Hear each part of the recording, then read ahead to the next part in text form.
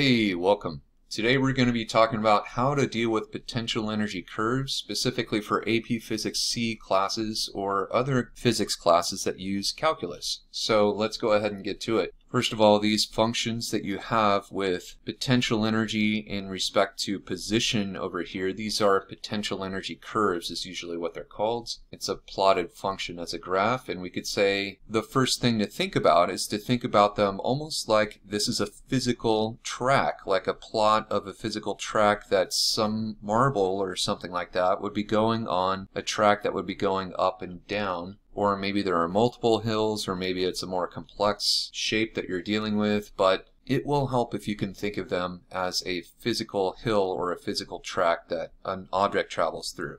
Alright, secondly, there is a total amount of energy that a system has, so that would be the total mechanical energy, like the sum of the potential and the kinetic energy, and it never gets above that. Assuming you don't have any extra forces, aside from gravity, for instance, that are being added to the system, you're not going to increase or decrease the total mechanical energy. And I'll show that in a slightly different way in a couple slides. Another really important concept that we're going to be talking about today is that the equation that you see down here is on your equation sheet for AP Physics C mechanics, but the inverse operation, the negative derivative of potential energy, this equation over here is not on your equation sheet, and you're going to be expected to be able to know and use this equation here. So let's continue. We will use this today. I would suggest you memorize this, but you can also conceptually derive it from this equation over here and end up with this. Alright, so let's go ahead and talk about just a couple other quick ideas that you may need to know for your test, and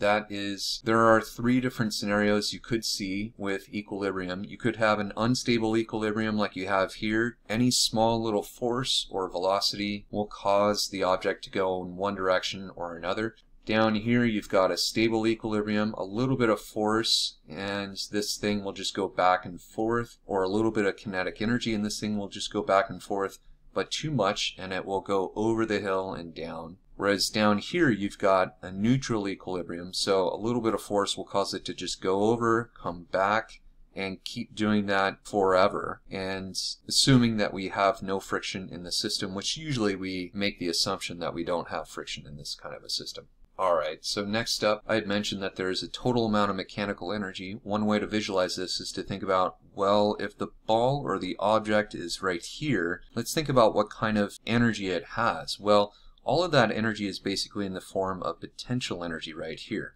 Well, what if the ball was farther along the function right here, like at this point in the hill, so to speak? Its potential energy would be less, but what would be true about its kinetic energy right here? Well, its kinetic energy would be greater, and the sum total is going to be what it had before, assuming this was released from rest, say right here. And if we continue the process, like down here, what would you expect to see?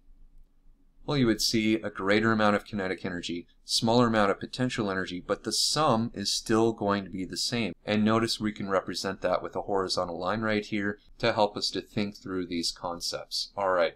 And I did say that the negative derivative of potential energy is force, so it is important to start thinking about the direction of the force on this object. So derivative in terms of a graph would represent the slope. If you think about the object right here, what would be the direction of the force on this object? Well, the derivative of this curve is going to be a negative slope, and the negative of that negative would be a positive. So this would be a positive force that would be applied on this object right here.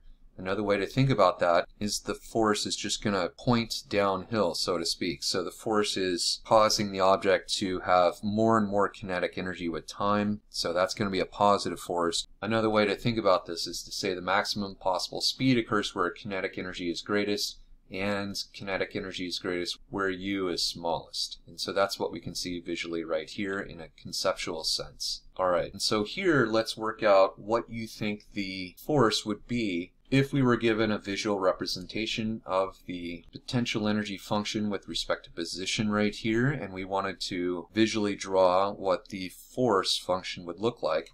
How do you think this would look? So it would be a good idea if you pause right here. I think you should pause right here and try to anticipate what I'm going to show you in terms of our force function. Alright, so hopefully you paused there, but if you haven't, now's another opportunity. Let's talk through this though.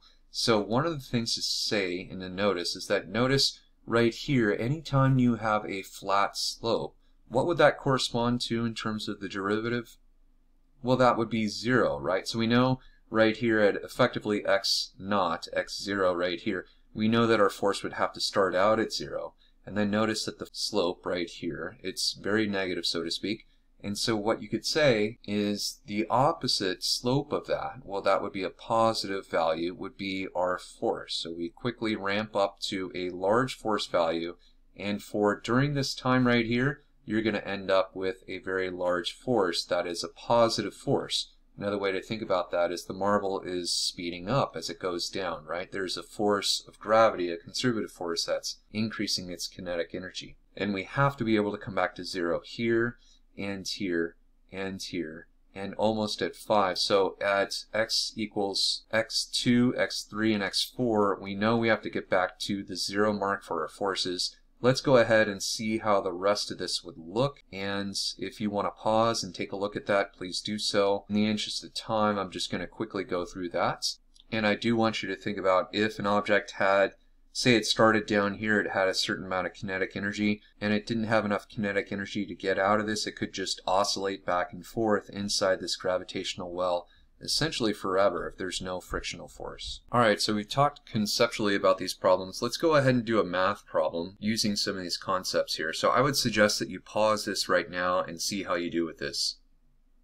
Alright, so hopefully you've paused that. If you haven't, now's another opportunity, but it says, the problem says an object with 5 kilograms of mass is originally at position minus 5.4 meters, it should say, and is moving to the right. The object is subjected to only a conservative force so that its potential energy equation is given. And the question is how fast would the object need to get over a frictionless potential energy curve? So you may think that you have to use this function, but at this point we actually don't. If you think about it, you've got a certain amount of kinetic and potential energy that this object begins with, and it needs to get over 10 joules. In the y-axis we've got potential energy in terms of joules, and the x-axis we've got position in terms of meters. And so you could say, well, let's go ahead and solve for that. I'm estimating the initial potential energy to be 0.2 joules, and that needs to be at least 10 joules. For this thing to be able to get over this hump right here, it has to clear that 10 joule mark. We do some math and we solve for unknown here,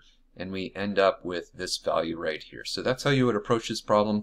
Notice we didn't even have to use this function for this problem, but you can do more complex problems that do use those functions. Let's go ahead and take a look at that, for instance. So next up we've got a problem that says we've got an object of 3 kilograms. It's at 0.663, so that's right here, and it's moving with a velocity of 2.5 meters per second. What are the farthest right and farthest left positions this object can reach given this potential energy function?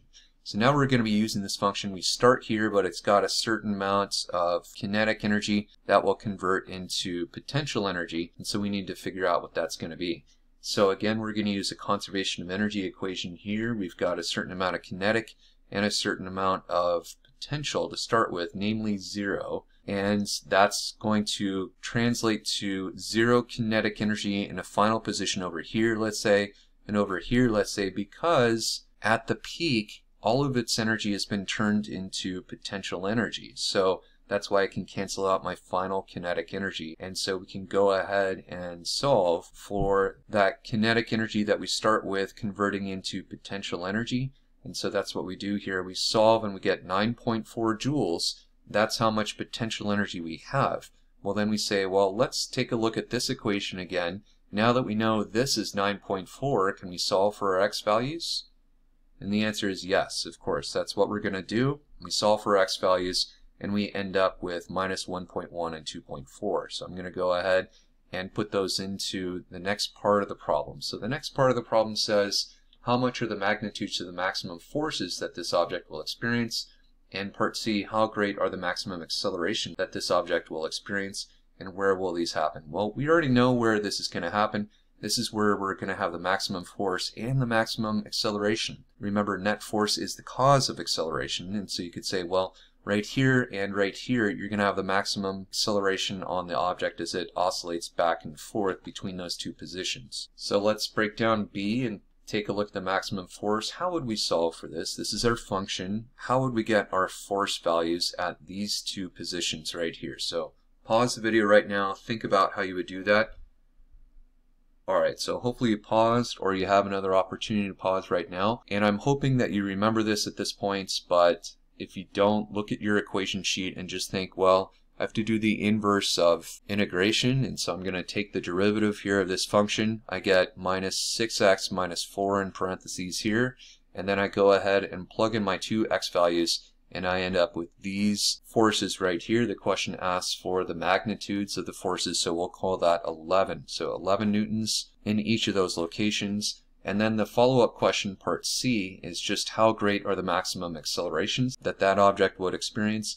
And that should be easy. Pause this right now if you need to, just for a moment. Alright, and so hopefully you know that the sum of the forces is equal to mass times acceleration. You can isolate for acceleration, go ahead, plug in your values, and you end up with an acceleration given here. So hopefully that's been helpful. If you have any comments down below, please let me know, and I hope you all have a great day. Take care.